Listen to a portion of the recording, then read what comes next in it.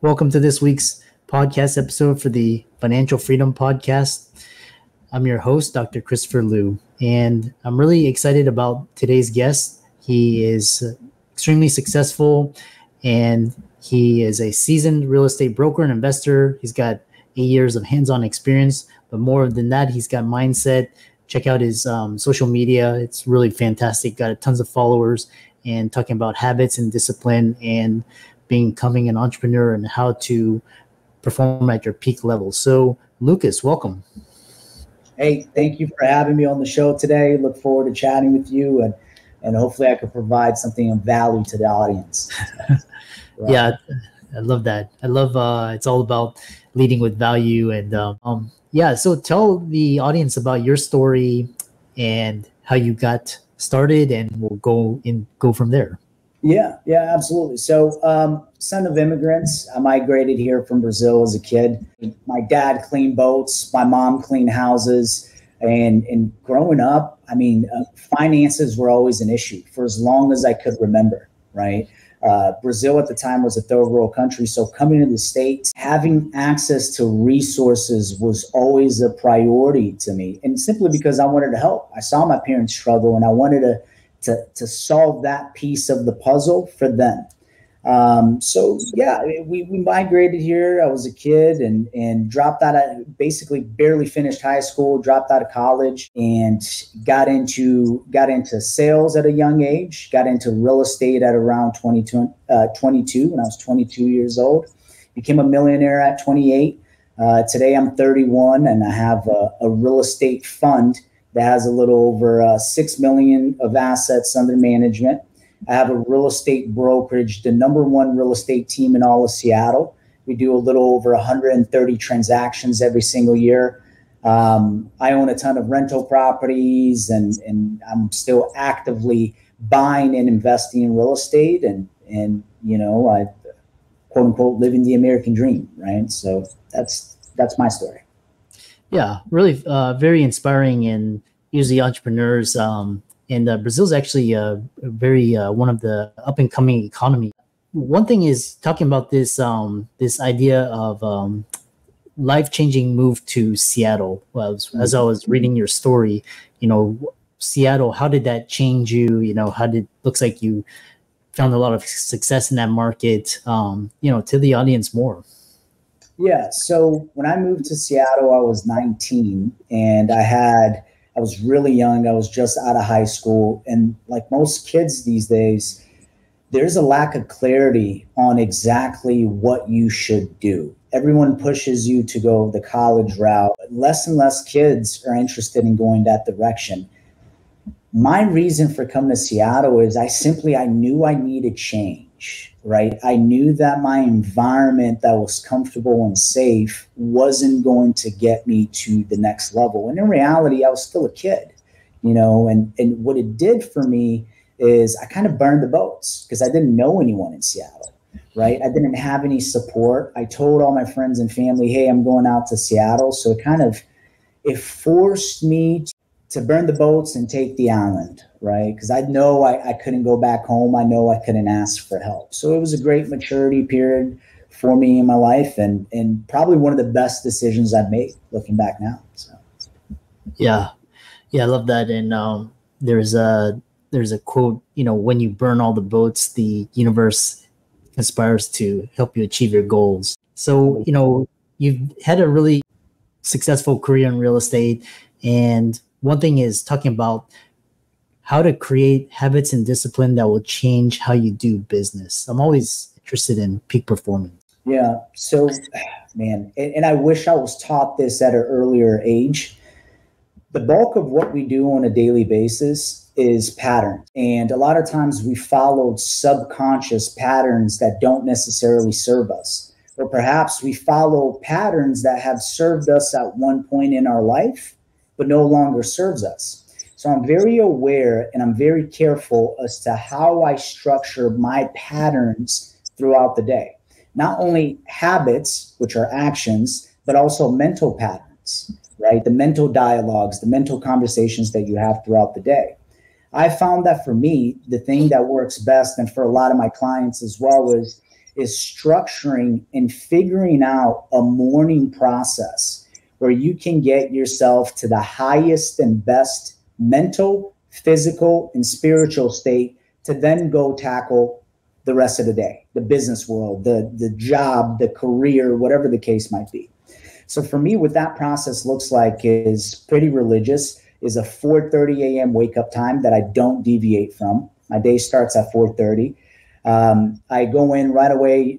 I go into 10, 15 minutes of meditation and prayer. And this is my time to realign myself spiritually to God, higher power, whatever you choose to call it. From there, I'm in the gym at 6 a.m. and we do a hard workout. So I'm doing something physically. I've done something spiritually for my spiritual well-being. Now I'm doing something physical for my physical well-being. And by 8 a.m., we're in the office.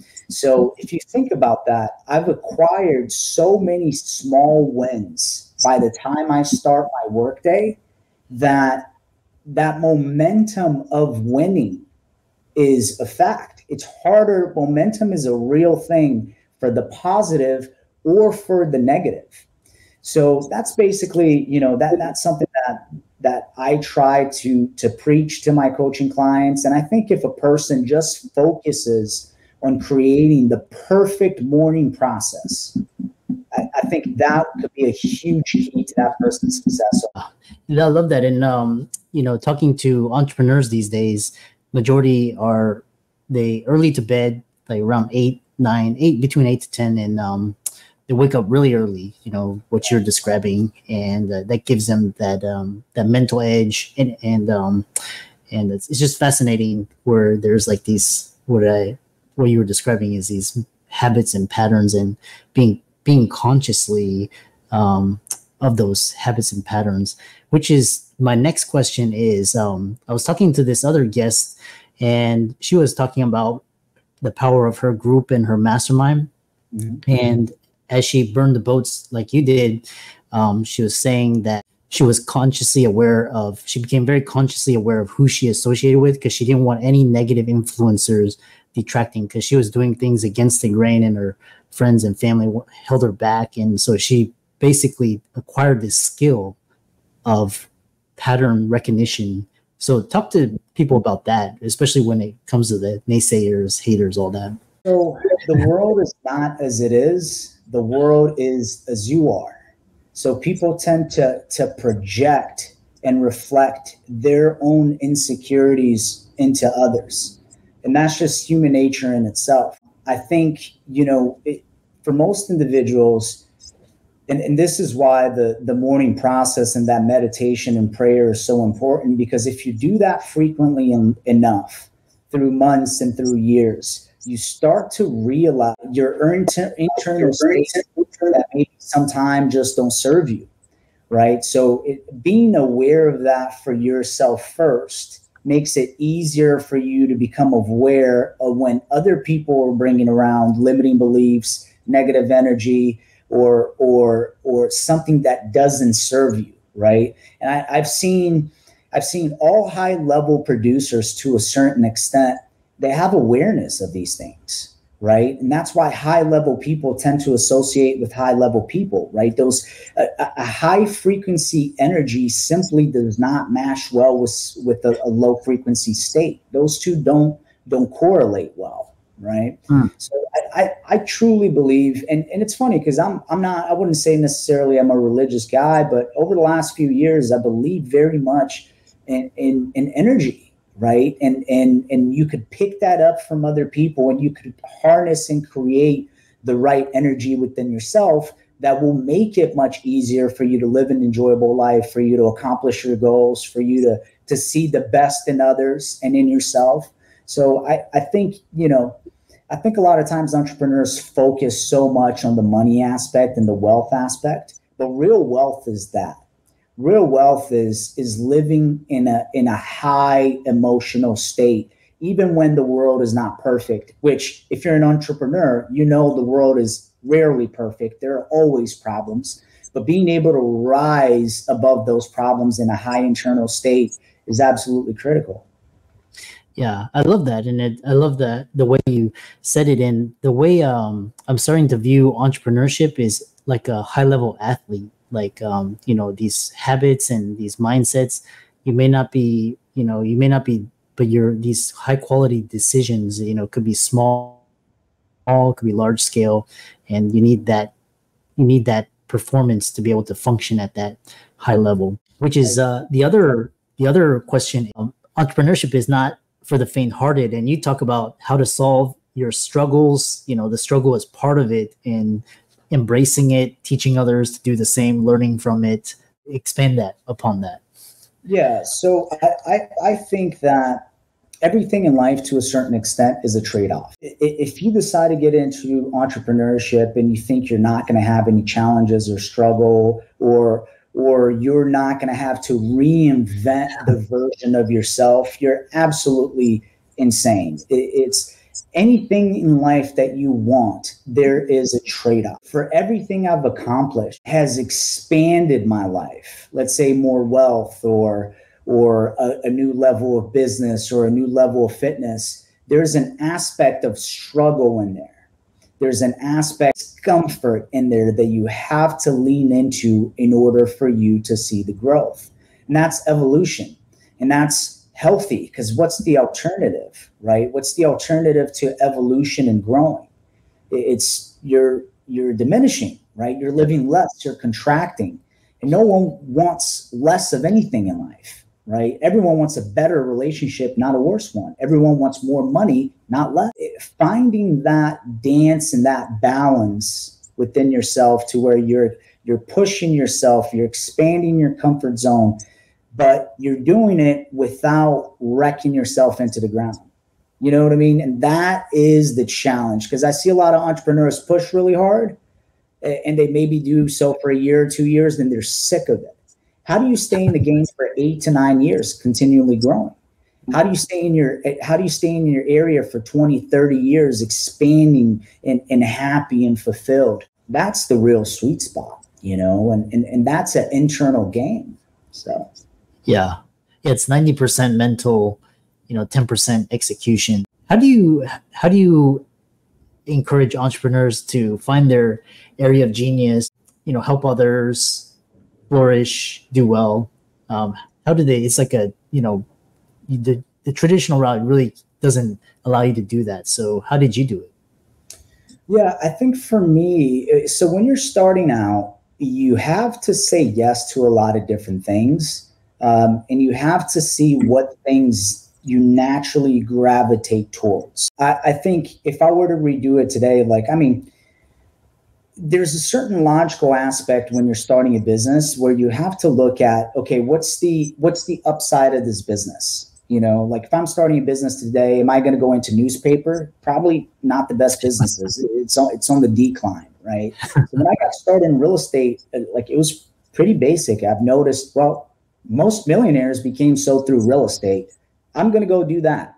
And sure enough, it's a fairly easy sector for you to reach your first million in. I think trying out different things, being comfortable with failing initially, small failures, right? If you could take these small failures that don't break you at the start until you find something that you naturally feel some traction towards. And then when you do feel that traction, I think that what most people miss is you figure out you want to be in this sector. The very first thing you should do is go hire the best person, the best mentor, the best coach you could possibly afford in that sector. And if you could find a free mentor, a free coach, someone that's close to you, that's willing to really take you under their wing, even better, right? And you want to find a person that has literally accomplished what you're looking to accomplish. That is the easiest way for you to find success in any area of life. Yeah, that's like some of the best advice is find people that are doing what you want to do. And, of course, sometimes it costs thousands, 10,000s of, 20 of dollars. But most people don't want to pay that. And that's why if you put in the work, you definitely see the results. So 100%. And also on that note, one thing that I've noticed is when I was starting out and I had no money, it was easier to find mentors. Once you get to a certain point, you will have to pay for mentors. You will have to pay for access. It's just the way it is. If I'm a multimillionaire and I want to get to 100 million, the best person for me to learn to how to get to 100 million is a person that has gotten to 100 million. Well, that person's not going to be found at your local bar. Access to that individual is usually very difficult because that's a person that's in high demand. So normally the only way for you to get access to higher level people as you grow is either by having a great network or by paying for access. And when I notice for me is, I still have mentors and coaches to this day, and I always will. I've paid for masterminds that are $35,000 a year for a mastermind. And I've gotten 10x the value out of it, right? Simply because of the people that I met, the knowledge that I've learned. And what happens is when you paid that money, I cut a check for 35. Do you think I'm going to sit in every single meeting? Do you think I'm going to take notes, ask questions? You're damn right. Now what if it was free? Would I be as engaged? Probably not. So I think to a certain extent, paying for mentorship, paying for coaches gets you more bought in to what you're looking to accomplish. And you need that. Yeah. And I love that. And it's almost like, as opposed to trading your time and kind of failing and floundering, you basically have resources, financial resources, and you allocate it accordingly. And so it's kind of like that those resources help you to fast track your way to success. It's like that's exactly it. And on a quick note, think about why these tech companies are so successful. They get to hire the smartest people and put them to work on a project at scale. They solve problems way quicker, way faster, which then allows them to make way more money, right? It's brilliant. And so you could do that in your own level, in your own scale, figure out an area of life that you're looking to improve, go out and hire the best person you could get access to in that area and solve that area. If it's money, go out and hire a financial coach or a business coach. If it's fitness, go into the gym, find the most jacked individual you could find and say, what do you do? Tell me exactly what you do. Take my money, hold me accountable, and you'll get results. I love that. And as we kind of, come to the conclusion, one thing is, what are your keys to success and how can people contact you? You have a large social media following on Instagram and YouTube, and tell people how they can find you and contact you. Yeah. So in regards to your first question, the key to success, it's if you just keep hammering on something over and over again, if you find a process that works for you, you find something where you're gradually improving yourself and you just don't quit, you will achieve whatever you're looking to achieve, right? If you get crystal clear about what you want, you figure out these are the actions that will get me to that thing, and you just repeat that for as long as it takes, you will achieve your goal. Now that's mundane. It's not sexy. It's not exciting. People are looking for abs in 30 days, 90K in 90 days. They're looking for quick results. And any substantial success that usually doesn't come overnight. There's usually a lot of work that's done in the background before you see the overnight success. But learn how to fall in love with the process and stick to it. You can find me on Instagram. Instagram is usually the best place. My Instagram is Luke L_is_winning. Luke _is winning. Feel free to send me a message in regards to anything. I'm an open book. I'm always looking to help. And yeah, you could find me there. And very inspiring podcast and so many nuggets of wisdom. And for all the audience out there, Lucas's resources will be in the links and show notes, and be sure to check him out. And with that, thanks so much for coming on to the podcast. Hey, thanks for having me. Till next time.